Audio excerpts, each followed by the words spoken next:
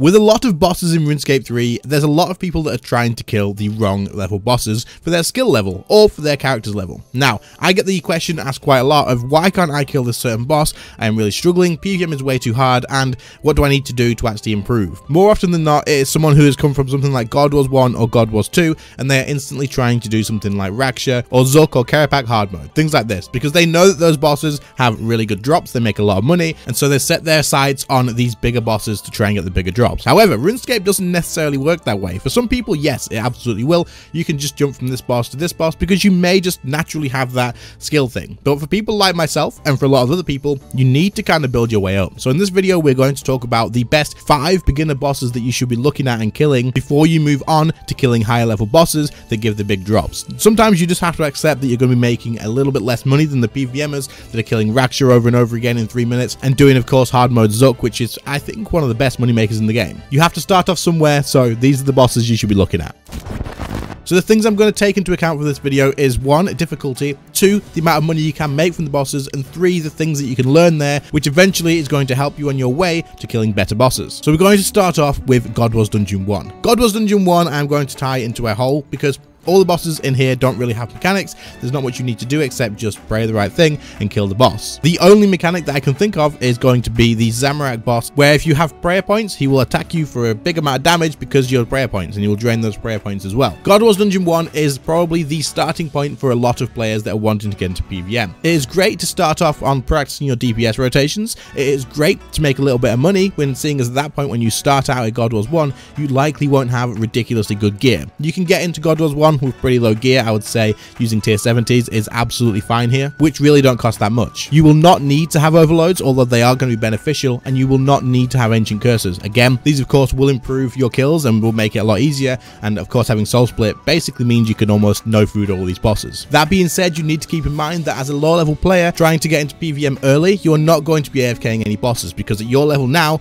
the low level bosses are the ones that are difficult for you at that time. Maybe not skill wise, maybe it's just down to the level of your account and the gear that you've got, but as you progress your stuff and unlock more things, then these bosses become easier. So just sort of think of it like, while your account isn't as strong as everything else, you can sort of scale these bosses a little bit higher in difficulty due to you just not having the gear or the requirements to actually just fully make them redundant. But that kind of goes both ways. If these bosses are not made redundant because your account is in a position where it can't just kill them off straight away, no issues, no problems, then the gear that these drop and the amount of money that you get from killing these is going to be worthwhile. They could be upgrades as you get the drop. If you get, say, the subjugation drop from Krill, you may be able to just wear that straight away and be like, boom, there's an upgrade for me. Or you may be able to get some bandos from the bandos boss, General Grado, and then there you go, there's another upgrade there, assuming you went maybe with things like Barrow's armor, for example. So while you may not be doing a full hour here AFK, making it stupidly easy, you can absolutely start out here doing PvM to make yourself some money, and of course to improve things like DPS rotations, getting used to your actual abilities on what they do and how they work, and then eventually increasing your bank size, seeing as the scale of you having a little bit of money and then getting the 2-3 million GP drops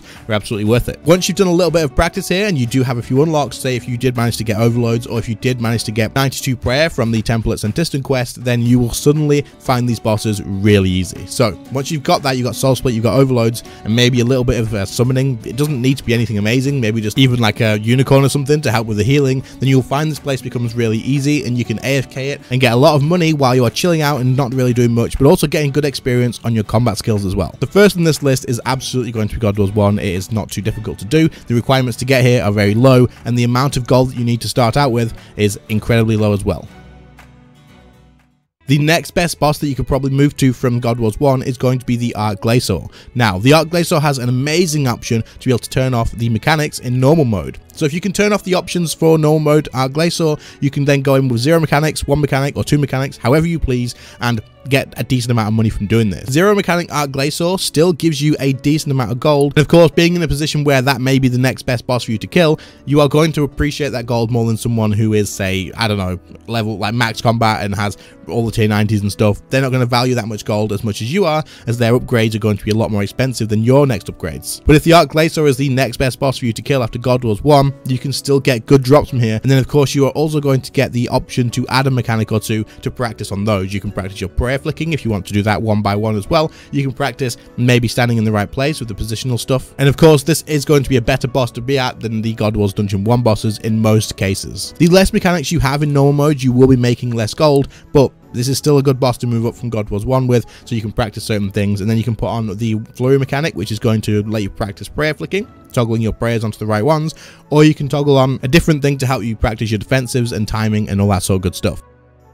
Once you've been at the Arc Glacier for a little while, and maybe you've got a little bit more gear now, you've upgraded maybe to like tier 80s for example, and you've even got kind of a little understanding of how your defensive abilities work, you can then move your way towards God Wars Dungeon 2. God Wars Dungeon 2 is absolutely great, and honestly, even when you get towards like high level PVM, you can still make a great amount of money here, and it's still worth doing because eventually you just start blasting out the kills ridiculously quick and you can make an absolute ton of money here. So as someone who is first getting into God Wars Dungeon 2, I would probably recommend looking at the boss Vindictor. You're going to need 80 attack to get into this boss, so as you can tell, the requirements to actually fight these bosses are probably going to be a bit higher, as they do have more mechanics and they are more difficult, but also they do drop more gold, and you can make a lot more gold from killing these. Vindictor does drop the Dragon Rider Lance and also the Crest of Zaros, which is going to be worth around about 45 to 50 mil depending on the prices at the time. At the moment, I believe the Dragon Rider Lance is around about 47, 48 mil, and the Crest of Zaros is around about 45. So these do usually jump between about 40 to 55 mil. I've not really seen them go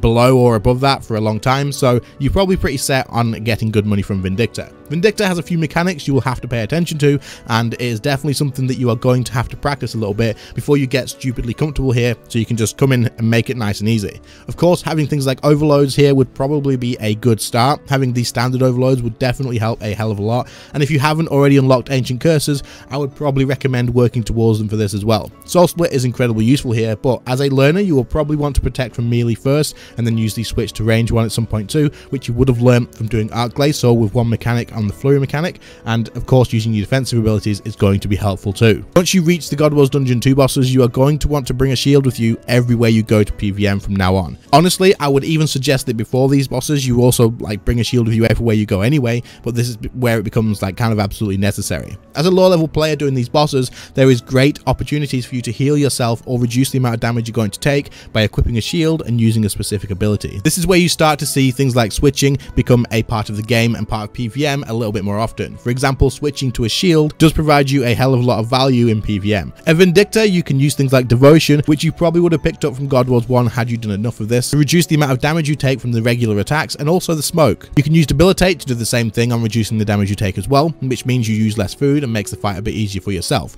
Next up, there is also a mechanic where he will fly off and then come back. He will hit you with melee, and then he will hit you with range, and then he'll hit you with melee again. If you don't prayer flick this, you will notice the amount of damage you take from that ranged hit. However, that being said, you can chuck on a shield and you can use resonance at the right time to heal from that ranged hit. This can save you a lot of food, and if you pair it with Devotion and Debilitate as well throughout the fight, you can absolutely no food this boss. It will take practice. It is not something you're going to do straight away. It took me quite a while to pick this stuff up too, and honestly, dealing with this boss and learning on the positioning with the smokes once he flies away, and then learning to use your defensives at the right time to get the most out of them, this boss becomes a very, very valuable part of learning PVM. Vindictor is a very, very common choice from people who are swapping from Revolution over to full manual. Then you come back to Vindictor and you practice those here because he's not an overly punishing boss, but you still have to deal with mechanics. This is also a boss that you will see mentioned very often for an entry-level PVM boss where you want to improve and get into actual PVM where there's mechanics and stuff. This is the first boss that has like great mechanics that you have to deal with, that teaches you a lot of stuff and doesn't overly punish you when you make a mistake. You will need to get 40 kill count to get into here, but once you've killed those, you won't have the same issues of God Wars 1, where if you teleport out, you have to get the 40 kill count again. You'll get a full hour out of your kill count, so don't worry about it, and you will still be able to get right back into the fight should you have to bank. That being said, this boss has the opportunity to make you a lot of money, and of course, as an endgame PVM'er, I promise you, I am still coming here every now and again to make a bit of extra money while I'm editing videos or doing other stuff as well. It is absolutely worth doing. Once you are comfortable with Vindictor, you might as well make your way over to the other bosses in God Wars Dungeon 2. These bosses can offer different drops, maybe not quite as much value all the time, depending on the prices of certain items at the time. These will just change all the time, you just need to keep an eye out what is best, but there will always be other mechanics to practice on and learn from in God Wars Dungeon 2. It's kind of like the beginner step in PVM, moving your way up. God Wars Dungeon 2 offers a hell of a lot of value to players wanting to practice a lot of things. For example, Hellway will offer you a lot more opportunities to practice your defense abilities. You will notice that you will take a lot of damage in this fight if you aren't using the right things at the right time. You have to pay attention to his mechanics, one of them being a fast melee attack over time. You want to move away from this and then use freedom to get rid of a bleed that he does apply to you. Once he's done that, he is then going to summon mushrooms on the ground with acid you will want to stay out of. If you get one of these spawn on you, you have to react quickly as you cannot run out of it. You'll have to use surge or escape, or maybe even bladed dive should you have it available at this point. Once you're out of these, he is then going to use another special attack where he will climb up onto his back legs and then he will swipe at you with great force. This deals a lot of damage. You can even use prayer and it will still use a lot of damage, so you want to use things like resonance at the right time, allowing you to get a really good heal, which will probably mean that you can no food this fight should you get this down. But of course, as with all PvM things, there's other ways to deal with it too, using things like devotion or debilitate or reflect, anything like that to reduce the damage so you don't take a hell of a lot of damage at once. Ideally, using resonance on this is the best way to go, but should you not be able to time the resonance like spot on when there's wolves hitting you, for example, using devotion is definitely a good way to go. Once again, this boss offers great value in drops as well. Hellware is a bit more consistent money than Vindictor is. However, the drops, the actual rare drops, aren't quite as expensive, so the value will kind of even out over time, seeing as you get more consistent money per hour at Hellware. However, at Vindictor, you do get the chance at a more expensive rare drop. Hellware does still have good rare drops though, don't get me wrong. The wand and the orb from here are around about 20 to 30 mil, depending how much people are willing to pay for mage gear at the time, and then of course the crest is still a good amount of money too. The other boss you could look at is the Twin Furies. Twin Furies is another great boss for practicing something completely different. It is very much about positioning in this boss fight. You'll want to avoid someone who is flying around the room, and if she does knock into you, you're going to get knocked back as well and take damage. It can be really frustrating at first, but it's something that you have to practice, and it is definitely something that will have used later on in the game as well. Then you will also want to stand underneath one of the bosses when they fly into the air, as it's going to start raining down some arrows, I guess, or some spikes or something like that, and then you stand underneath that boss that is in the air and you will not take that range damage. So the positioning in this fight is incredibly important. There's also a DPS check that you can work on too to practice your DPS a bit more and improve that way. But when you go through all the God Wars Dungeon 2 bosses, in fact no, when you go through all bosses in this game, you will usually be wanting to look at your own personal record times and competing with yourself. Do not compete with other people, compete with yourself and try and improve those. That way you know that you're improving in DPS. Anything that you can learn on getting your DPS better is going to pay off in the long run. Do not obsess over it. Don't obsess over your DPS all the time, especially as a learning player, because there's going to be other stuff you want to focus on, things like dealing with mechanics better, reducing the amount of food you use. All these things are going to pay off a bit better early on, as if you are dealing good damage but you can't deal with mechanics, you're just never going to get through the fights. So focus on getting through the fights first, and then improving how well you get through those fights, and then eventually DPS will open up, because you'll open up time for yourself to DPS. For example, if you're panicking about the next mechanic as soon as the last one ends, then you're going to be losing DPS because you're focusing on, right, I need to put my shield on now, I need to be stood here. Whereas once you've done that, you can then just be like, right, I know that in about 5 seconds, 6 seconds, the next mechanic's about to come. Until then, I have got time to just focus on DPS. So once you get comfortable with mechanics, trust me, DPS will follow along at some point. But that doesn't mean to write it off altogether. Make sure you still focus on it. It's still important. Just don't completely obsess early on. Okay, number 5 is going to be the Arc Glacier. The Arc Glacier in normal mode is going to be a great boss to practice on once you enable all mechanics. There is 5 mechanics you can enable, and all of them will provide you a great learning experience. Not to mention, someone who has been working on getting drops that are worth 20 to 30 mil can come here and get the Book of Wen as a drop too. You can work on this boss a lot, improve your times, work on your defensive abilities, work on your positioning, get better at PvM in general, all while you grind out the kills to work on getting the Wen book. This script costs around about 130 mil as of price checking at the moment. It is incredibly expensive, and you can imagine getting 130 mil for anyone who is just getting into PvM and is just starting at, say, the normal mode version of this boss. This can be a great upgrade for you. Holy hell, will this make a difference. You can get yourself a tier 90 weapon, you can get yourself better versions of overloads unlocked, or you can maybe get yourself the 95 prayer that you might not have just yet, and you can make a big difference to your account here. Getting that much money at once at that point jumps you up absolutely huge, and I would say that the Arc Glacier in normal mode with 5 mechanics is definitely something most people will be able to do once you've followed through these bosses and you've got yourself to the point of being able to do it. If you struggle with it when you get here, do not stress, do not panic. You will practice and you will get there. I almost guarantee it. Most people will be able to do this. Just on the off chance that there is someone who is really struggling with this, send me a DM on Discord. I don't mind helping you out. Send me a kill for a clip or anything like that. I will look at it, I will watch it, and I will give you some advice the best I can to help you get through this. I am more than happy to spend some time helping anybody out who is struggling, so it makes their game a little bit more enjoyable to do. That being said, I'm almost certain most of you guys will be fine. Honestly, I have no worry in my mind that you guys, once you get here after doing the other bosses and making sure you're comfortable with those, will be absolutely fine killing the Arc Glacier in normal mode with all the mechanics enabled. So this boss basically teaches you a ton of mechanics that is going to be useful at a lot of other places too. It's going to teach you to prayer flick, it's going to teach you about positioning, it's going to teach you about predicting what's coming next, as you only get a couple of seconds of notice on what mechanic you're about to deal with, and you also have to do a DPS check on the arms to make sure you get through, which isn't too difficult on normal mode. It does kind of jump up quite a bit when you go into hard mode. It will teach you to use things like vulnerability bombs or anything to help you increase your DPS if you are struggling to get through this. It's then going to teach you to use the defensives at the right time to make you get through certain things, which is really important, of course, for future bosses too. You can make a ton of money here, and it doesn't have the overall very high requirements to actually start this, but you are going to want to get comfortable at other bosses first, and you are going to want to sort of move your way up the ladder here. Don't just go from God Wars 1 to 5 mechanics Arc Glacier unless you have the gear for it, of course, and unless you have the patience to die a lot probably while you're practicing. It will take time. It really will. Don't get stressed if this takes time.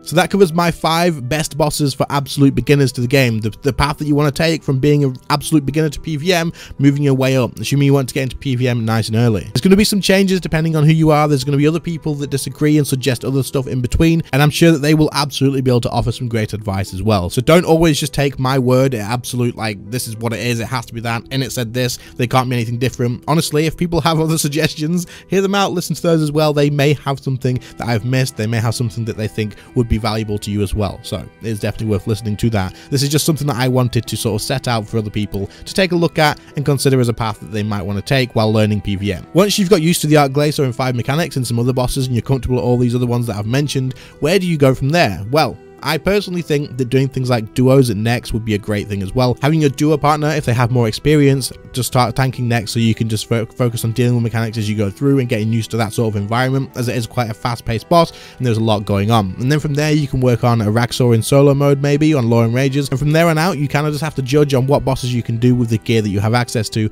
and where you are at personally. You can go to most bosses from this point, however keep in mind places like Zook is like endgame stuff. Don't think that you can go from just finishing Arc Glacier in normal mode to going and killing Zook. It's probably not going to happen unless you are some kind of PVM god, which good for you if you are, but for most people you're going to want to look at places like the Kalphite King in a duo, or maybe normal mode Karapak, which is a little bit of a step up as well. And these bosses are going to be great. You'll learn stuff from all of them. Make sure you apply the stuff you learned from one boss to the other, because they do have mechanics that are similar, dealt with in the same way, and of course each boss is going to have their own unique mechanics too, but if you understand how most of them work in most places, then you can apply those to the ones that you'll recognize, and then you can learn to deal with the ones that are new. Anyway, I hope this video helped someone out. If it did, I'm very happy and I'm glad that I made it, even should it help only 1 or 2 people. But let me know in the comments if this was any help to you. Leave a like if you did enjoy, subscribe to the channel if you are new and you like stuff that is helping you improve at PVM, as I do a lot of stuff like that, and you just like RuneScape content and overall, because I make a hell of a lot of random stuff. Thank you all to the channel members who support the channel that bit extra each and every month. Your names have been on screen right now, of course, as always.